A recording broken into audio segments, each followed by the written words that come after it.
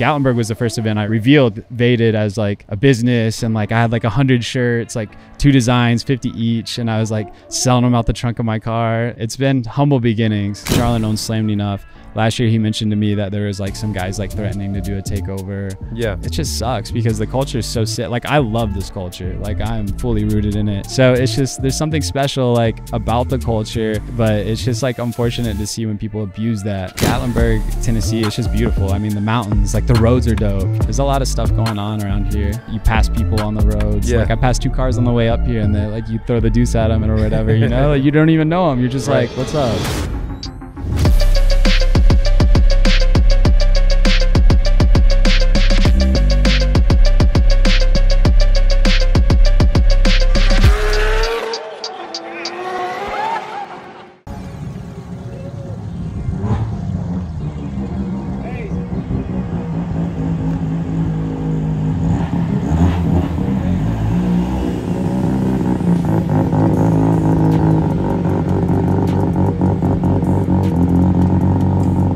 Thank you. Thanks for the hospitality. Likewise. Appreciate it. I'm stoked. It's the man, the myth, the legend right here. What up? What's up, bro? Yo, you know it's hot out, right? I'm still good, bro. I miss you. It's a long time no see, Forever, dude. Bro got the Butterfly doors on it.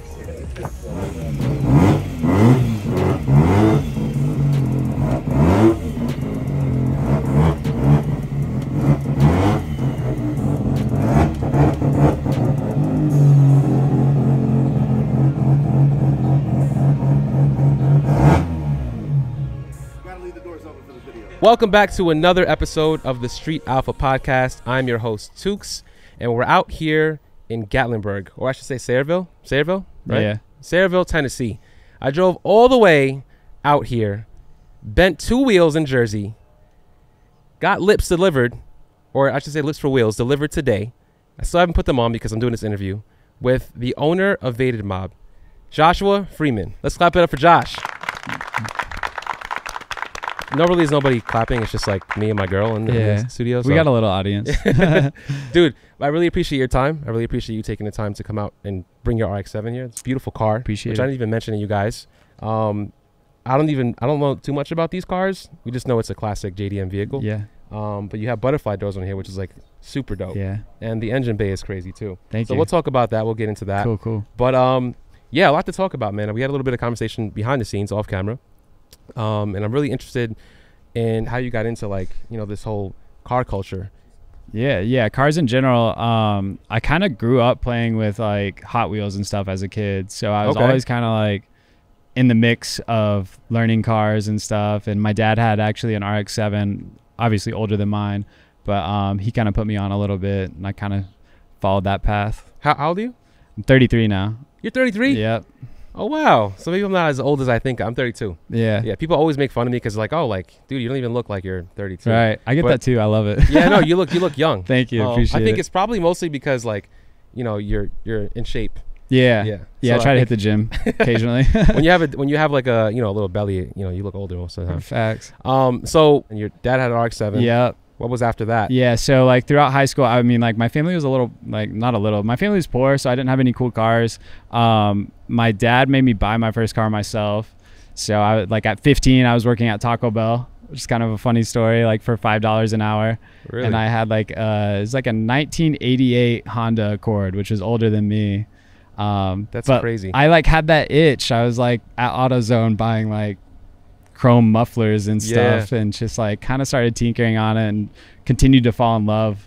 And then it just kind of came a long way. It's funny because like that's literally like my same story. Like I worked at McDonald's when I was 15. I love had it. a car, AutoZone, the whole vibe. Like it's literally the same thing. So you're actually a Honda guy. I wouldn't say anymore. So what do you consider yourself? Like what was the first car that you actually wanted? The RX-7 was a poster car actually. Okay. Just like the rotaries in general, which has always fascinated me. Instead of pistons, there's rotors. Yeah. Then I had a Hyundai Genesis, which was like one of my first cars that I like built. That was like pretty dope.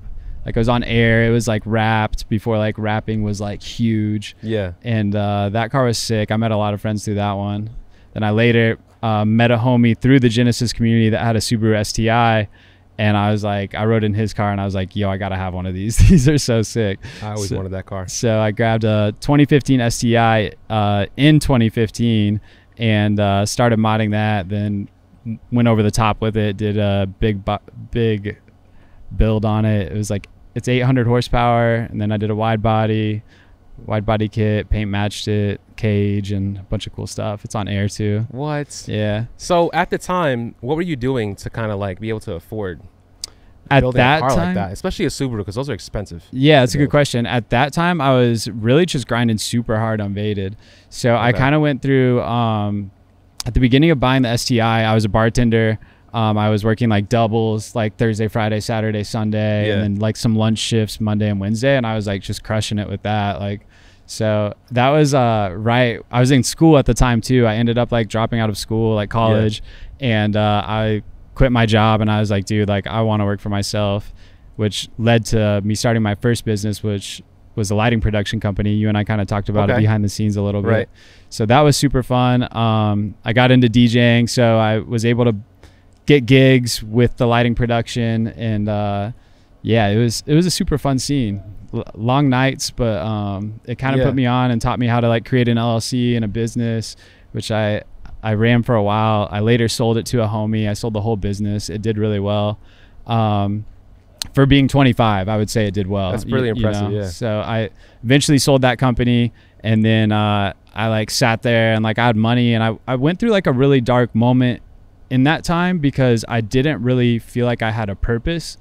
So like I personally kind of like maneuver with a purpose, like I'm sure as well as you do, you know?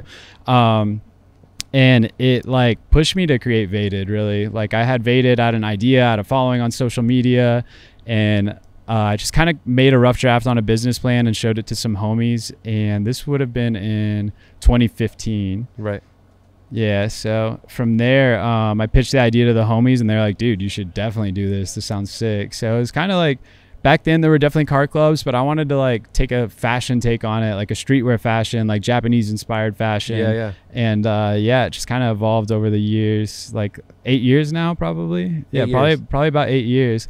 And which kind of ties me into Gatlinburg a little bit. And like, cause Gatlinburg was the first event I revealed Vaded as like a business, and like I had like 100 shirts, like 2 designs, 50 each, and I was like selling them out the trunk of my car and stuff. So it's been humble beginnings. Yeah, I'm actually literally going through that right now. So you know, I'm wearing a Street Alpha t-shirt, right? Yeah. I went through this whole process of I've never done merch before. I never even looked into it. Never knew how to press a t-shirt, anything. And I tried to do all this a week before coming here, and if you know how that goes when you do designs, and like you can't do that in a week, so it's definitely a tedious process. It's definitely stressful, especially if you have a certain vision for what you want. So when you started Vaded and you had this influence, like, you know, with the Japanese culture, like what were your like influences at the time? Like who were you looking up to kind of say like, oh, I like this style of merch? So that's a good question. A homie that I knew in college, his name was Matt Fields. He started Dope Couture, which is a brand, which is, they're pretty big in LA. They have a spot on Fairfax. They like, they're getting after it. So I was tight with him, and I saw what he was doing and kind of maneuvering, and I was just like, dude, I want to start a clothing brand. Like it was always a pipe dream. So like in that moment of like trying to find my purpose, I was like, dude, I should just start a clothing brand and like use my following and market it on cars, and create like a team, and like which later would become a family who I'm with, you know, this weekend. So still today. So at the time, you had a following. You mentioned a couple of times. How did you like get that following? Like, what was the main? Like, what was your main? Like, what was your content based on at that time? So that was back when IG, like, you could post photos and really get them popping, and like get pages to share your stuff. I remember that. So that was like, cause like you could post like 3 times a day and gain like 50 followers. It was like fun, you know, and then you're networking with all these people, which is like, I think one of the coolest parts. That's how like pretty much we met, you know, same roundabout way. Mutual friends. Similar thing. I think that back then, growing a following with the car scene, you definitely have to be outside. Like I have a following based off of me being able to create quality content and because of my car, but the way you did it, and like for Vlad and Zumi, like he was taking photos. He was taking pictures of everybody's cars, and that's how he got his name out there. So I think that we're kind of losing that today in the car culture, because everyone's just getting on social media, posting their cars, getting a following, but we're losing the networking. I agree. Aspect of the car community. So it's definitely dope that you grew up that way when Yeah. it comes to following. So you had Vaded, right? Were you going to H2O at all? I didn't. So Never. like it, ironically enough, almost seemed like it fell on the same weekend or the weekend before Gatlinburg. Okay. And you know how it goes. You Yeah. know, it's grind time the week before. So this is giving me like H2O vibes. I went to H2O in I think it was 2018, and it's very similar, minus the strip and the houses on like one main road. Yeah. But the vibe of it is pretty dope because like everyone's here for like the same reason for like a solid week. Yeah. The only thing is, I don't know how long this is gonna last because a lot of the takeover stuff is happening. People doing stupid shit. What's your take on that? It's man, it sucks to see, really. Like, I know there's been a couple of times, like last year, Charlotte and I are tight. Charlotte owns Slammedenuff. Last year he mentioned to me that there was like some guys like threatening to do a takeover. Yeah. And it's just like, it just sucks because the culture is so sick. Like, I love this culture. Like, I'm fully rooted in it. Just, you pass people on the roads. Yeah. Like, I passed 2 cars on the way up here and they like, you throw the deuce at them or whatever, you know, like you don't even know them. You're just Right. like, what's up? So it's just, there's something special like about the culture. But it's just like unfortunate to see when people abuse that and like they take the event and just kind of like take it to a lower level by like doing things they shouldn't be. We got to be like respectful to the area, in my opinion, so we can keep meeting up with our friends, Right. meeting internet friends, doing podcasts. So yeah, that's my take on it. Do you think that there's anything that you guys can do to kind of prevent that from happening other than, you know, law enforcement? Yeah, I mean, we try, like, I really do try, like, every person that, like, is kind of, like, in my circle, I really try to, like, tell them to, like, set a good energy, like, like, lead by example, you Right. know, like, so I think that's the best thing we can do is just all lead by example. If, like, you know, we've got a bunch of homies in a circle, you know, like, Yeah. just, you know, a couple guys need to lead by example and set the standard, and then hopefully, you know, it revives itself.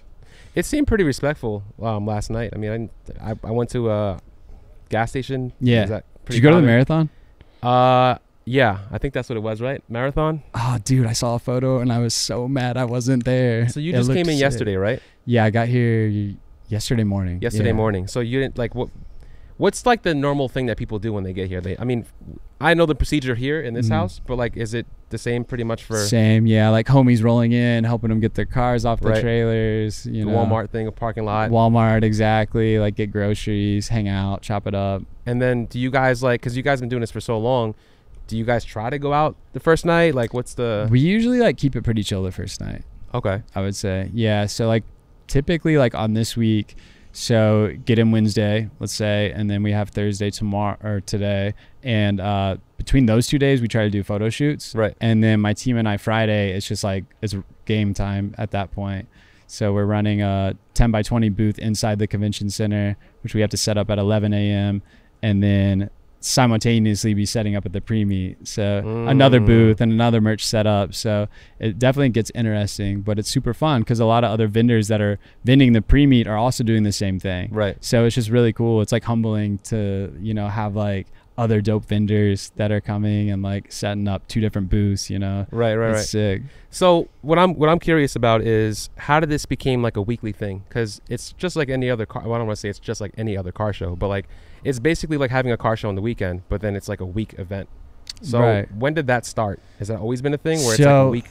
It being the 8th year, I really started to see it like popping off like on like Wednesday and Thursday, probably like 3 years ago. Probably about when did H2OI like stop? I think it stopped after. I think it was 2020 or the year after. I know people went. So 2 or 3 years ago, let's 2020 say. 3 years ago. Yeah, That's 3 years about ago. the same time I would say that like we were cruising out to like a battle gang party that I was DJing at, and it was like 11 o'clock and there were just like hella cars mobbing on the strip, and like at that moment I was like, guys, like we're in a truck or whatever, I was like, can you believe this? Because, you know, it's like we've been doing it for 5 years at that point. Yeah. And it was just like surreal almost. It was like the energy was different, you know, like Right. it was just like there were so many more people, which Yeah. is dope, you know. So do you feel like you're like a heavy influence on this event? I would like to think so, humbly. Yeah. I mean, back in, let's see, 8 years ago. So like 2015, I think was the first Slammedenuff Gatlinburg. And that back then it was a 1-day show Right. with 125 cars in the Gatlinburg Convention Center. And it was like, we had like 4 Vaded cars there. And it was dope. It was dope. But then there's like a couple other like crews, which we are all homies, you know, it's all love. And like, we knew everyone, like all the 125 cars, like the drivers and like the staff, we were just all homies. Yeah. So to see it grow into like what it is 8 years later, it's just like, it's amazing, really, you know, meet a bunch of new friends. That's dope. Yeah. That's dope. So like what made it like here? Why here? Why Gatlinburg, Tennessee? I think like Gatlinburg, Tennessee, it's just beautiful. I mean, the mountains, like the roads are dope. You Roads know, are crazy. The roads I'm are sure you had crazy. fun coming up here. Yeah, so fun, so fun. It's so fun. Yeah, good roads. I think cruising a strip helps. There's lots of other things to do, like go-karting or whatever. You know, there's a lot of stuff going on around here. So, is there any other cities that you feel like this event would fit? Because I feel like, I mean, I'm from New York. Yeah. So you don't see this unless you're going upstate, and even then you don't really see like this.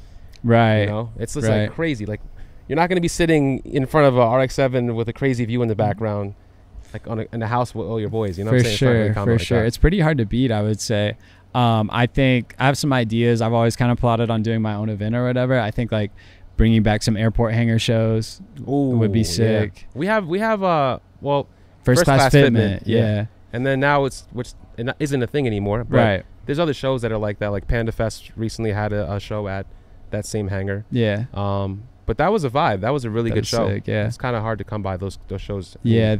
Yeah, that would be nowadays. a good spot. Like bring some energy like that. Simply Clean was always dope. They're like kind of on the East Coast or whatever. I went to that show and it was kind of like the same energy. It's like, so I feel like what makes Gatlinburg special is a destination location. Right. So like with the destination location tied in with like car culture, like you're gonna have a dope event. Yeah. So you have a YouTube. Yeah. Right. Can you talk about that and why you started filming for YouTube? Because I people always say, look, you should vlog this, and from my experience, like, people watch the podcast. Yeah. That works. But when I vlog my own stuff, it's just like I get like 2,000 views. Like, who really watches it? Yeah. So it's like you kind of question, like, do people really fuck with me? Or are they just like, you know what I mean? It's like, hard, dude. It's like hard to put yourself out there. My first videos, like I like ran it back like a week ago. I was so nervous on it. You know, it's like you're filming yourself, you're holding a camera, like walking around talking. Right. But like, I just think it's fun. Like, even for me, I just kind of did it for me and to put myself out there a little bit more to try to create like a different community than like IG and Facebook or whatever. But yeah, like view counts, like my views aren't crazy or anything. Like the Gatlinburg video does really well, and like some other event videos do well. But like, it's just fun. Like, I think it's something that could be cool for me personally to look back on and be like, oh, I was building my RX-7 or my Chaser or whatever, the Subaru, and just like fun content to look back on for myself, you know? Right. Yeah. So do you like, what do you consider yourself? Like, do you have your hands on your car most of the time? Yeah, so this car specifically was built, the motor was assembled by Eccentric Motorsports. Okay. And then like, these cars, the rotaries are, you got to know what you're doing with these. Yeah, for sure. Like, having studied a rotary motor, it's like fairly simple. But anyways, I'll leave it to those guys. Yeah, you know, it's like kind of they build like awesome shit. So I was like, I want like, here we go. So there's some prototype parts on the car from them. So they supported this build a lot. You got the work wheels. This is a beautiful car, man. Yeah. How long did it take to build this car? Man, good question. I think I've had that one for 5 years now. 5? Yeah. Pretty crazy story behind this car. So like this chick I went to high school with, her dad drove it, and like it was silver. It was like 4 different silvers. Like, it had been wrecked and like repaired, and I always bugged her. Like, I started seeing her out or whatever when I was like DJing really heavily at like the local like clubs or whatever, and I would be like, sell me that RX-7, sell me that RX-7. Finally, I probably had to ask her like 7 times, and finally she hit me up one day. She's like, hey, my parents said it was cool if you wanted the RX-7, and she was like, well, they'll sell it to you for $13K, and it was running and driving. So in that moment, I was building my STI. I was doing a big block build, going for like 800 horsepower, Motec ECU. I was just going all out on my STI. Motec, okay. Yeah, and I told her, I was like, look, I'm like super in on this Subaru, like financially. And she was like, okay, let me talk to my mom. And then her mom hit me up and she was like, hey, like Haley showed me like, you know, like all of the videos and content that you make. And like, we just want you to have the car. Like, could you do like 9 or 10? And at that point I was like, I'll be there tomorrow with like 9K. And she was like, we'll have the title ready. So it was because of your content, that's why you got to do it was humbling because like they saw like, I mean, I'm passionate about it. Like I let people know. I try to tell my story, and they kind of saw it. They knew it was gonna be in like my hands and like what I would like kind of bring it to. Yeah. So it's a super dope story behind that car. That's fire. Yeah. So did you let it sit because you were still working on the Subaru? Or? I did. I like slowly went into it. I had like still do, but I had some connections in Japan, and I ordered the M Sport kit for it, and it came in like 7 days. My guy like airshipped it and like pretty much hit the ground running from there. That's dope. Yeah. That's this car is like, I love the car. Definitely one of my favorites.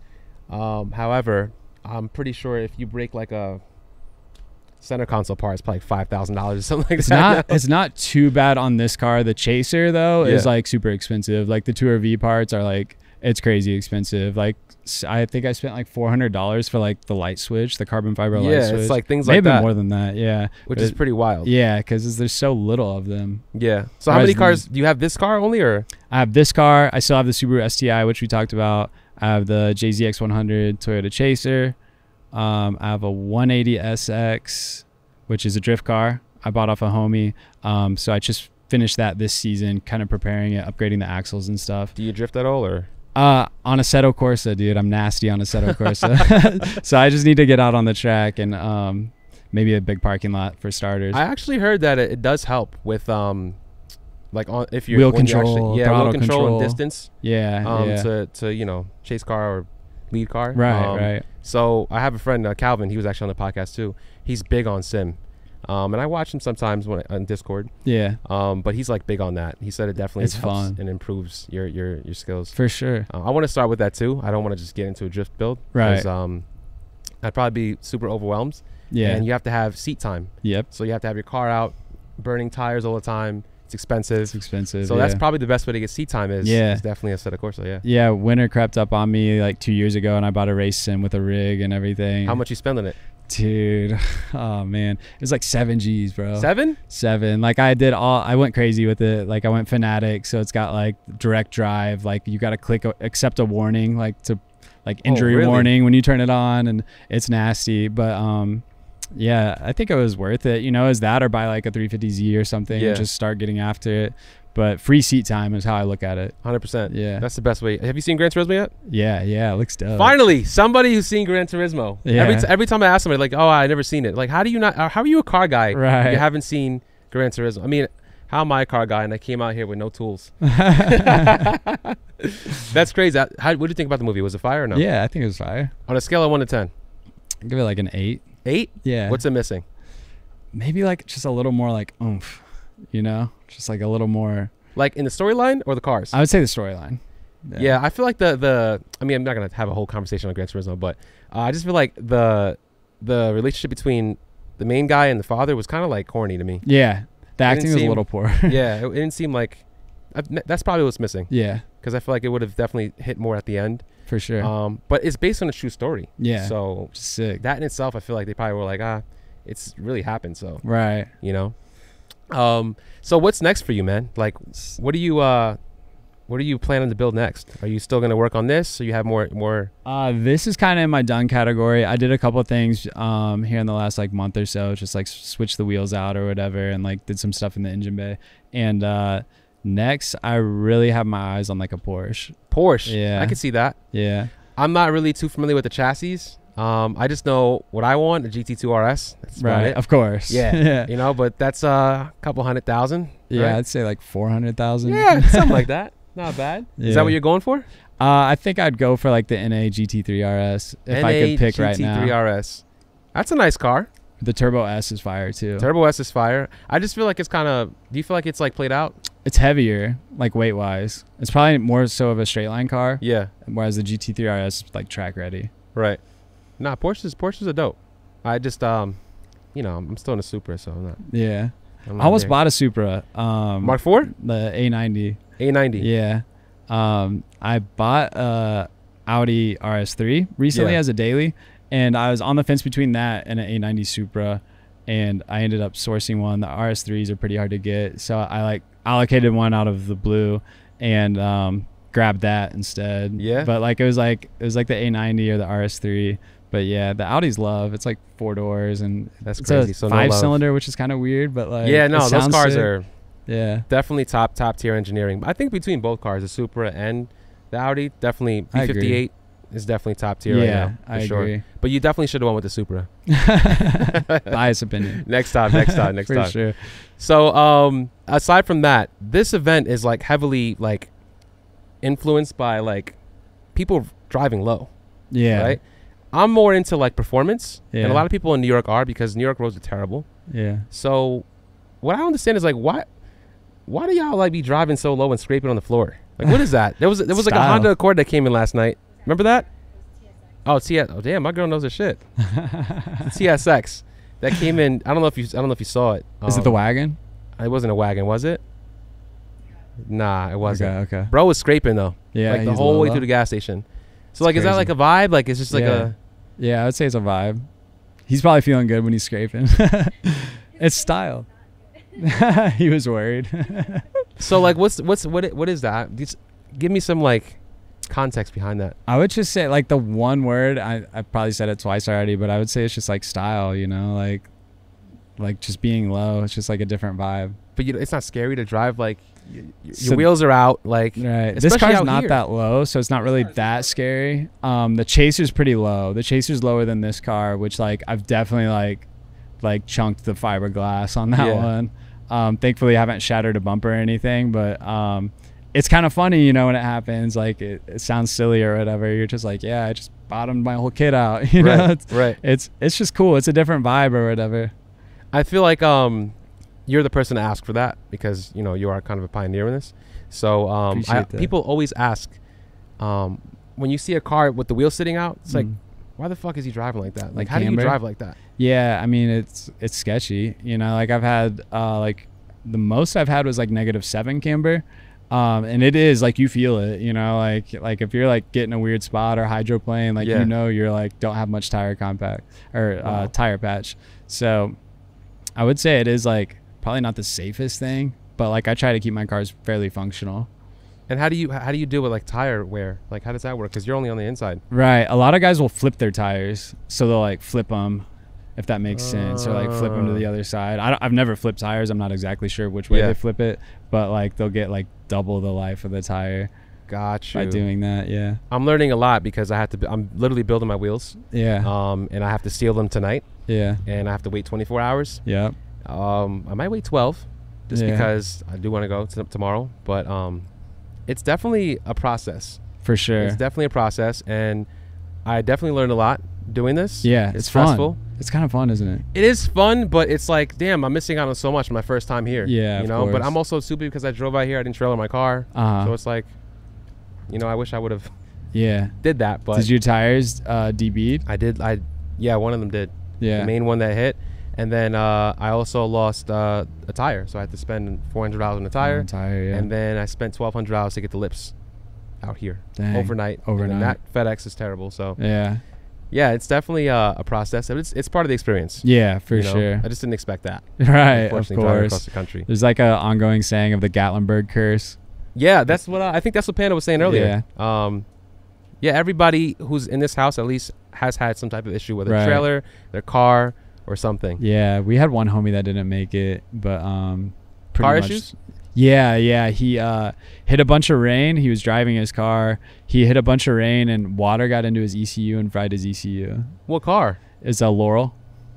Yeah, he's from Indiana. He's an Indiana homie. Yeah. Was he stuck on the like? Yeah, he was stuck on the side of the road. Had to wait like 5 hours for a flatbed that would take him all the way back home. What does that cost? I don't know. I didn't ask. That's a really good question. That's what I was trying to figure out. Unless they did like state to state, maybe like pull it off one truck and put it on another. I'm not sure. Dude, from Jersey to New York, it's not even that far, but I'm pretty sure I would have spent like probably like a stack easy. Oh, at just least, getting my car back to Long Island. You said how long's the drive? To here? Yeah. what was it, like 12 hours? I think 12 hours. Had to be a stack. Yeah. It's expensive, dude. Right. It's expensive. So you have the pre-meet tomorrow. Yep. Can you talk about that? Yeah. So this is our 7th year of doing the pre-meet. Kind of funny story how we like obtained this. Obviously fell in love with Gatlinburg the first year we came. Yeah. We were at Slammedenuff Nashville, which is another event that these guys do, and we went to like kind of like an after party, if you may. We were with all the Slammedenuff homies, and we were playing Flippy Cup. It was like Vaded versus Slammedenuff or whatever. And like right before the game, I was like, all right. I was like, let's make a bet. Yeah. With Charlene and Francis at the time, both owned Slammedenuff. I think maybe I said that wrong. I don't know if Francis was an owner or not, so don't quote me there. But we made a bet basically where if Veda beat Slammedenuff, that we would be able to host a pre-meet for Gatlinburg year 2. Oh, okay. So okay. we beat them. It was sick. It was so sick.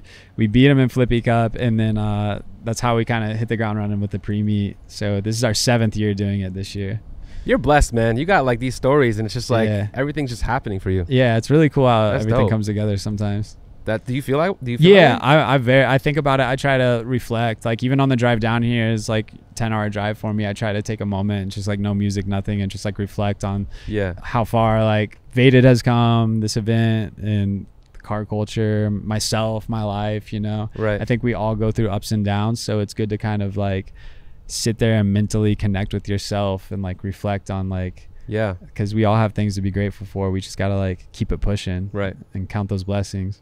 That's dope, man. I mean, you don't get to talk about that often when you see people on social media. You're Unless you right. talk about it on your YouTube platform. But if you know, Yeah, if it's tough to do, and you're right. it's not on Instagram or you're posting this kind of stuff, people don't really know. Facts. Yeah, You know? that's why I appreciated like coming on here, and like it was humbling with Steven telling me, you know, that you guys wanted to hear my story and everything. So it's really dope because it gives me a chance to kind of like tell my story, you know, and like share it with you guys, and you guys tell me your story and like how we're all here. Yeah, it's my first year, and obviously I came from New York. A lot of people come from all over the country, and just the fact that you're able to do that is crazy, bro. Because we all have the same passion for cars, right? But I respect anybody. I mean, I respect anybody who loves cars, but anybody that can do what you're doing, or even what I'm doing with the podcast, be able to highlight people like yourself and be able to kind of put on for the community. That's huge. Yeah, it's sick. Huge. It's sick. So I'm definitely grateful that you're here, and I'm actually happy that I'm actually able to sit here and talk with you because my first year here. Feelings mutual. Yeah. So like normally like it's somebody who's been in the scene for a while. Yeah. But like it's my first year here. I don't really know anybody like that besides the people I'm with. So just the fact that I'm able to interview the pioneer of it all, it's like it's dope. Means a lot, dude. Yeah. Yeah, that's fire, man. Yeah, it's really cool. Appreciate it. It's really cool to see how far the event has came in general. We like owe a lot of it to the Slammedenuff homies. They allowed us to keep doing our thing. Yeah. Like behind the scenes with the pre-meet being the day before and everything, and just let us handle it. It's certainly a lot, you know. Even this year, like the cost went up, policing costs went up, Everything's up. pulling now. permits. You know, like it does take a lot to pull all together. How many cars go to this pre-meet? So we allocated 1,300 parking spots. 1,300 parking spots. Okay. See, I was right. So now this is the thing. Most car shows, I don't want to talk shit about anybody. Most car shows would be like, oh, there was 3,000 cars there, 4,000 cars there. Look, that's a lot of cars, right? You're saying it's 1,300 though. Yeah. Not saying you said anything different. But from New York, a lot of people always hype up the numbers, and it's really only like 200 cars, and they're like, oh, it was 1,000 cars showed up. So I'm really curious to see what 1,300 cars looks like. Yeah. You know, in a parking lot. Right. So I have an accurate representation of like, okay, this is what 1,300 looks like. Because I don't even know what 1,000 looks like. Right. To be honest. It'll be full. We sold it out in like 30 hours. I saw that, and I saw the video that I think Hamlet was showing me that the parking lot was crazy. It's a big parking lot. Yeah. So it's hard for us to do that in New York because people do stupid shit. Right. So we don't get to have the bigger parking lots because people fuck it up all the time. Fuck it up. Yeah. So I'm really curious to see what that's going to look like. We've really lucked out over the years. We've tried to like preach as much as possible, like do not like do dumb shit. Yeah. You know, like because we want to come back next year. You know, we want to like bring everyone back together. And I would say like almost every year it's went really smooth. I think last year there was one guy in a BMW doing donuts. I think actually it was Steven's friend. Where's Steven at? I think it was Steven's friend or whatever, and like he was doing donuts in the parking lot before like all the cars rolled in, and I was just like, bro, come on. Like the cops were on my ass about it, so it's just kind of a pressing issue. But It's all love, really. You Yeah. know, it worked out just fine. It happens. You know, you're gonna have stuff happen, so you just gotta keep it pushing. No, it comes with the environment. Yeah. I completely get it. It's just funny. Have you been to New York?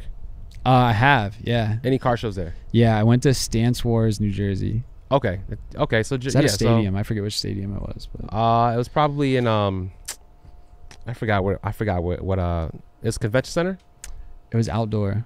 Oh, it was outdoor. Yeah, I probably wouldn't know that. it was cool though. Like I set up the Vaded tent. I drove like, I want to say it was like 13 hours or something like same. that. But set up the Vaded tent Same. and sold some merch. It was fun, dude. It was fun getting out there. And you're obviously still selling merch and so on. Yeah, we have an online web store. It's closed right now for like touring, like just vending at actual shows, and then like we'll pop it back up here as winter approaches. I'm gonna put it in the description below. Yeah. But if it's only open for like in person. Then Yeah, I try to do like kind of like capsule releases or like drops and Yeah. create a demand, but we'll have stuff all weekend, so come through the booth. I got you. So the lowdown actually, I don't know if they have Yeah. a capsule that they did. It was Yeah. I don't know if you saw it. I didn't, but I You know should of check them. it out. Yeah. It's fire. Like they have the S2000 RX-7 in there, and they have like a little. It was like a convention center or something like that. I don't Okay. know what it was. It was definitely dope though. But when you said capsule, that's the first thing I thought about. Yeah. So So was that an event or I don't know. I think it or was was an that, event, like, but like that's merch release too? that's like something that I would love to do. Like a capsule kind of Yeah, vibe. you should. It's Street just Alpha is a expensive. dope name too. I'm learning, bro. But we can talk more offline about Yeah, how of to course. grow and scale. Of But I'm course. new to this, so I'm trying to. We'll teach each other something, I'm sure. Yeah, no, 100%. So we're running low on time because it's 4:30. I definitely want you to get to your shoot. Yeah, appreciate it. But yeah, man, I feel like I learned a lot, and it was an hour. Wow, money. Is there anything you want to talk about? Man, I think we hit the nail on the Yeah, head. bro. Like That that's was fun. crazy. Yeah, because normally like 2 hours, but I'm trying to like pull things out of people. It's Yeah. hard, but you like Yeah. solid. Tell the viewers where to find you. Tell the viewers where to copy your merch when it Sure. is available. to the Sure, public. yeah. Vaded Mob on IG. It's VADEDMOB. My personal IG is Theraflu, like the cough medicine. Where did that come from? That was the first question. So, it's so funny. People will like run up to me and be like, Theraflu? Yeah. There's a Kanye West song out when IG became like a thing. And I was like trying to create my account, and I was listening to this Kanye West song called Theraflu. And I was like, fuck it. I'm going to like try Theraflu or whatever, and created it. And like, that's just what it was. I thought it was like a gamer tag. Yeah. That's It's just an normally IG what it handle. is. I've had like rappers try to buy it and shit. Really? Yeah, like one guy. because you have the actual. Yeah, there's no underscores, nothing. It's THERAFLU. Like there's no underscores, no numbers or anything. Yo, that's crazy. So I had like a rapper try to buy it for like $5K, and I was like, give me 10, bro. Like 10 was my number, and then he declined or whatever. I was like, all right. That's crazy. Yeah. Theraflu. So, Wow, you actually have the name. yeah. So That's dope. those are my two socials. My YouTube is Joshua Freeman. It's on there. My website's vadedmob.com. It's pretty straightforward in that aspect. Fire. Well, I appreciate you, man. Appreciate Thank you you, so dude. much. Thank you guys both. Yeah. For coming down. He's got his Yeah, for sure. Is it video Yeah, videographer? this is Bailey. He's my videographer. Yeah, he does my editing for YouTube and like helps me create content when it gets busy, I did that for years. Yeah, Yeah, it's so I fun. definitely much love to you, brother. Yeah, takes a lot though. It's as we all a lot know. of work. Yeah. A lot of work, but you can't do it without him. Facts. You know what I mean? Real talk. So I hope to see you tomorrow, of course. Yeah, come through. And hopefully I can get my car there because the whole wheel situation. Yeah. If not, I'll still be there. Yeah, slide show through some either love. way. And I'll stop by the booth and check out your merch and stuff. Perfect. So until next time, guys, make sure you guys like, share, comment, and subscribe. And also keep listening on all streaming platforms: Spotify, Apple, Amazon Music, Pandora. What else is there? We don't know. Everywhere. Everywhere. And yeah, we'll catch you on the next one, guys. Peace. Peace.